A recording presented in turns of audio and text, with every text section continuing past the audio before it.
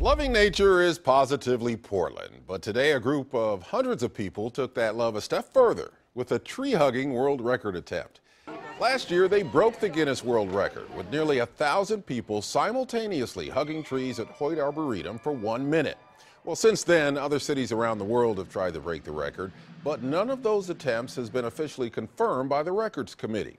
That's why today's organizers wanted to get so many people that they keep the record even if the old one was broken. Some participants were visiting from out of town and they just had to get in on the fun. This is the most appropriate part of my vacation to Portland I could think of, is coming out and hugging a tree. It just seems appropriate to be in this area and give homage to nature and all your beautiful area, but also the fun of the idea of hugging a tree.